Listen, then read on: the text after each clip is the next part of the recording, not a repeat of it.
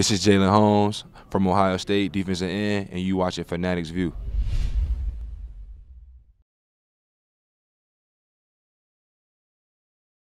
My best memory at Ohio State is coming back against Penn State this past year at home. I say because we was down by a lot. It was a big game, and just the way we came back and how we didn't give up on each other. Like, just the whole environment of the stadium and the locker room after the game was just one of the best memories I ever had playing football. I mean, it's challenging at times, but it's definitely worth the results that you get playing under him. He provides Ohio State with an NFL staff, and playing with Coach Johnson as well as my D-line coach, it got me ready for the next level. What's getting me for the next level. I mean, they one of the tougher teams. I mean, I feel like every team was different, like tough in a different way. I mean, Penn State had a lot of guys who could put points on the board. They had a great wide receiver, obviously great running back, great quarterback. They had a lot of great players on offense. Was a challenge for our defense. And then you got like Wisconsin, but that great offensive line. So it's a lot of great teams in the Big Ten, and they definitely. I feel like this year the Big Ten definitely showed why we won the toughest conference in the country. It's been great. I mean, it's just hard.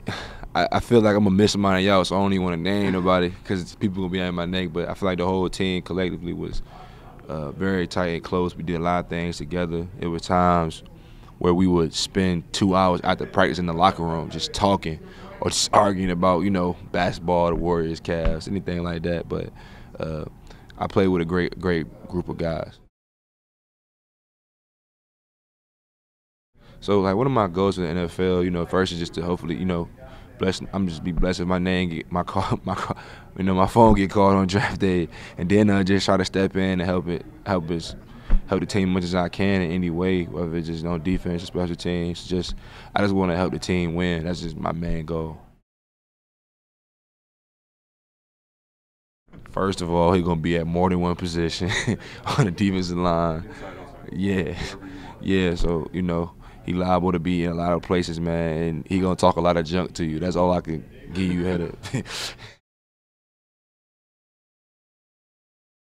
Yeah, but it's not in a way where like. It's not disrespectful, but I'm coming. It's funny, so like it's not. It's not gonna. It's in a way, a whole different way. Like it's like real. Like it's on the low. Like I could be talking to you in a calmest voice, but I'm really saying whatever I want to say. Yeah, you definitely gotta change your approach when you're inside. I feel like when you pass rushing inside, you gotta know it happens a lot faster. And you beat somebody clean though inside, it's a higher chance to get a sack because you're really close to the quarterback. But a lot of times, you may get into a double team real fast, and it can get real physical real quick. So that's just one thing. The inside and the outside, you got more space, but it's easier for the tackle to kind of recover a lot sometimes. So it's different ways you got to approach it, but both of them have their advantages and disadvantages. So I feel like they're just gonna build off what we kind of finished off last year. We had a Big Ten championship and then won the Cotton Bowl, and I feel like got a lot of good young guys who got to step up next year. But Ohio State, I'm not worried about them. I definitely feel like they're gonna be in that Final Four next year. They just got to put it together, work hard, and come together as a team.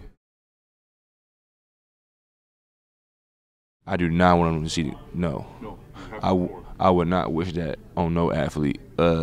It's already bad enough, that you missing. Like this year, we missed Christmas.